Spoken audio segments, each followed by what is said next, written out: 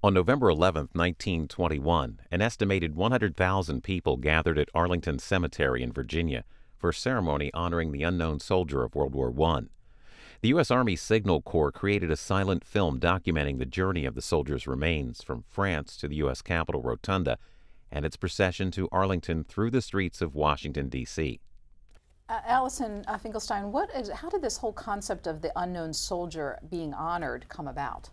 Well, it really goes back to the beginning of the mechanization of warfare that you see expand during World War I. You get a lot more unidentifiable remains. Of course, you had a lot in the Civil War, but people really were struggling with the fact that they could not figure out who many of these casualties were. So Great Britain and France in 1920 buried an unknown soldier in each of their countries. In Great Britain, it was in Westminster Abbey, and in France, it was under the Arc de Triomphe in Paris. So the U.S. decided to do something similar to that. The idea was started by Representative Hamilton Fish of New York, who submitted legislation to bury an unknown soldier from the U.S. And I believe they're in Chalon-sur-Marne, France right now.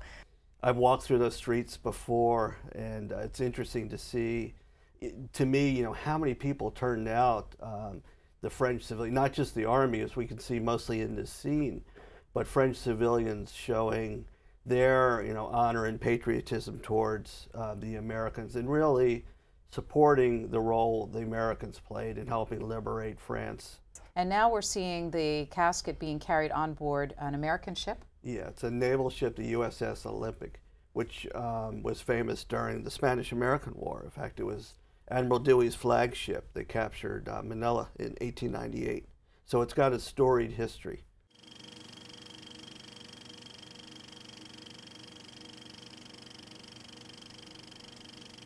And there we actually see the disembarkation at the Navy Yard in Washington, D.C. Here they are in the U.S. Capitol Rotunda, and that is the Lincoln Catafalque, which is a platform that was used to put President Lincoln's coffin. And importantly, that is the President of the United States, Yes. Warren Harding, and Mrs. Harding laying the ribbon across the casket. That's correct. So they're representing, of course, the United States, and ultimately, not to jump ahead too much, but he will give the keynote speech.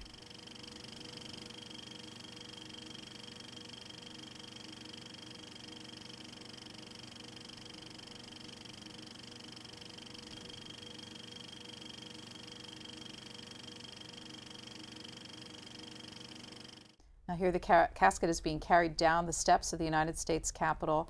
That's a scene that modern Americans will be familiar with similar ceremonies in our time, and put on the horse-drawn bier that will make its way over through the streets of Washington and over to Arlington Cemetery. Let's watch for just a minute.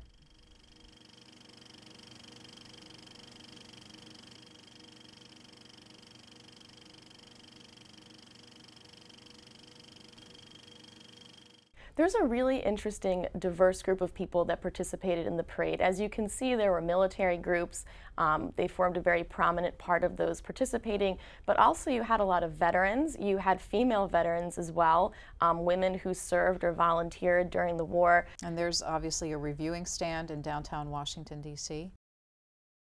And I believe those women are from the Army Nurse Corps. It's a little hard to tell, it's blurry. But as you can see, we have the representation of women. Or maybe Salvation Army? They could be. Some of the uniforms look very similar until you can see their insignia.